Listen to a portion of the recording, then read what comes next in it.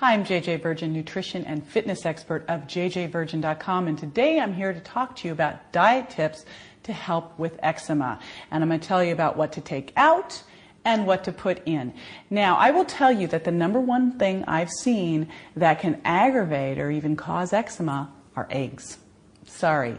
And so the first thing I'm going to tell you to do are pull eggs out of your diet. And along with eggs, do a trial of pulling eggs, all dairy products, and gluten out of your diet. Now, I've got to warn you, these things are ubiquitous. They hide everywhere. They're in the sauces. They're in processed foods. So you're going to have to be very aware when you do this, and you need to do it for at least a month to really give it a good trial, because you have to get rid of a lot of the accumulated antibodies and immune complexes that have built up.